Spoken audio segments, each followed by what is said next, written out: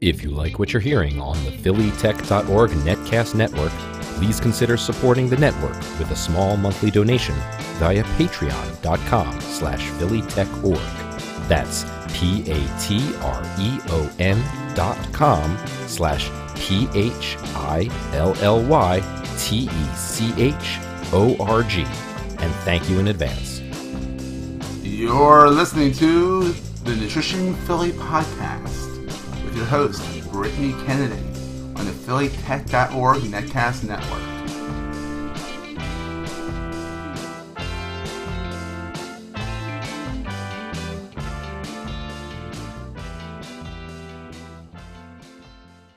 Hello, everybody. Welcome to the Nutrition Philly Podcast, episode number 6.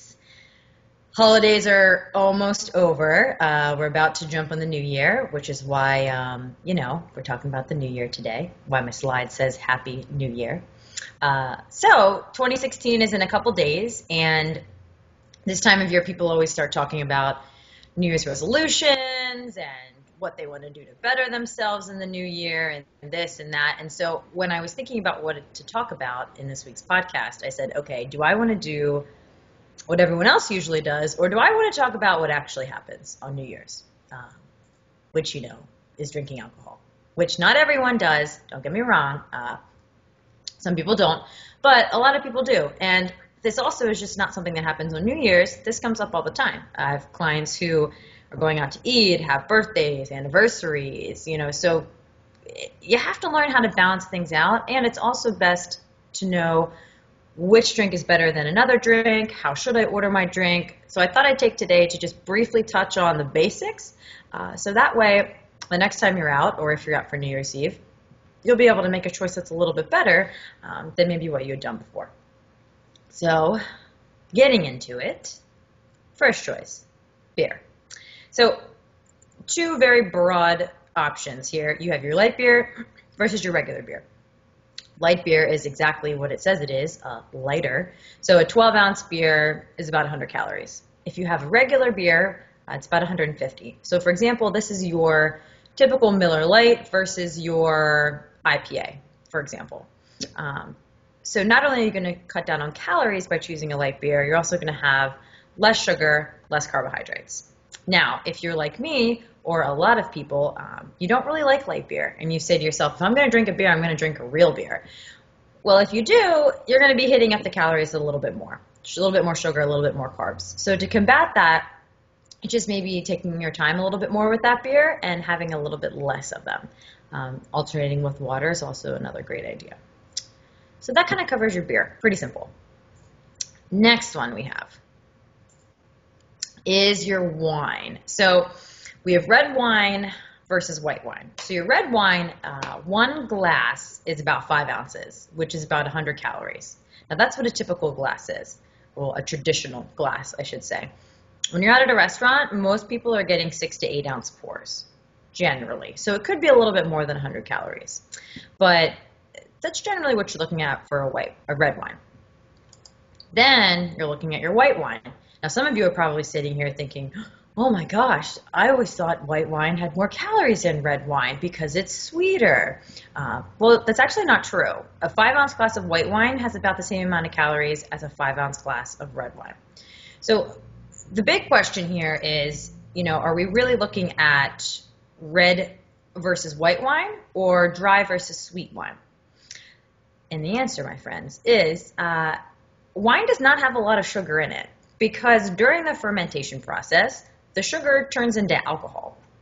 So it's really not the sugar that we're really worried about when you're looking at red versus white. It's really more so dry versus sweet. Your dry wines are going to have less sugar compared to your sweet wines, which have more sugar. And that includes sweet reds. So a dry red, easy example, would be a Pinot Noir. A dry white would be a Pinot Grigio. If you're looking at your sweet wines, a sweet white would be like a white Zinfandel.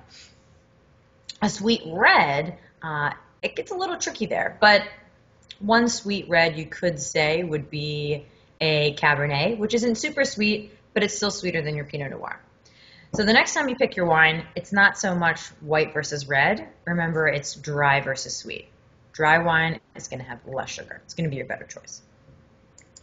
Then we're going to get into your liquor. So again, one serving of liquor is about 1.5 ounces. That's what's in your standard drink when you go out to the bar. One shot of liquor is about 1 ounce. So pretty close. It's going to be about 100 calories. So again, you're probably thinking to yourself, well, wait, this doesn't make any sense because all of these drinks have 100 calories in them. Well, that is correct. They all pretty much have 100 calories in them. The big difference that we're looking at here is not so much the calories, it's the sugar and the carbohydrates. Same thing we were talking about with the wine. So when you're looking at your liquor, it's really not vodka versus gin versus rum. It's really more so what you're putting in them and what you're mixing with them. And also, it's trying to stay away from your flavored liquors. So things like your cotton candy flavored vodka, not really a good option. That has a lot of added sugar to it. It's better just to stick with your regular vodka. So moving along in the liquor line, the best way to approach this is just to learn how to order your drinks a little bit more smart than you had before. So there's 3 things you want to think about here. You can get your drink on the rocks, which for some of you who may not know this, that just means your alcohol is sitting on ice. That's it.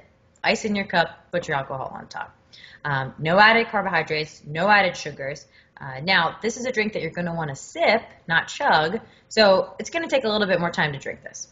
Second option would be to get your drink straight up. It's kind of what it says. It's really just your liquor without any ice.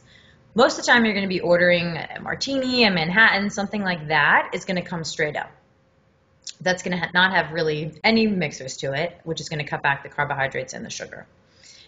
Now, if you're the kind of person that really wants to mix your alcohol with something, which most people are like that, it's just learning what your best mixers are. So it's getting things like just regular water, soda water, tonic, or a diet soda if you really want some more flavor.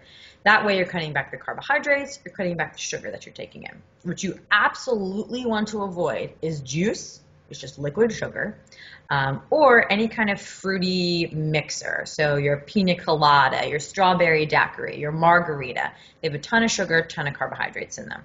Any of your creamy drinks, anything with cream or whipped cream or milk, they're just going to pack on the calories, the carbs, the sugar. So when it comes to your liquor, just keep it really simple. Last but not least, if my slide wants to go to it, there it is the bubbly, which most of us have as our toast on New Year's. Now, your champagne is going to be a smaller portion. One serving is about 3 ounces. It's going to have about 80 calories. So if you're looking at everything together, this is your best choice, my friends. 1, it comes in a smaller cup, and 2, it has less calories, pretty much hardly any carbohydrates, any sugar, and this is the one that's going to treat you the best on New Year's Eve. So instead of keeping this just as your toast, you might want to think about sipping on this one all night long. So to wrap things up, and to make sure that you have a happy and healthy New Year, is to be a little bit smarter with your drink choices. Your light beer is always better than your regular beer. If you're going to drink regular beer, just don't drink a lot of them. Red wine versus white wine. Not really the color that we're looking at, it's dry versus sweet. Your dry wines are going to have less sugar, it's going to be your best option. When it comes to liquor, watch what you're mixing it with, or just put it on the rocks. And last but not least is your champagne. It's going to have the least amount of calories, comes in the smallest serving, and I think is the most fun to drink anyway. So hopefully you guys will take these tips and apply them to your new year, and you have a safe and happy and healthy 2016. Talk to you guys soon. Bye.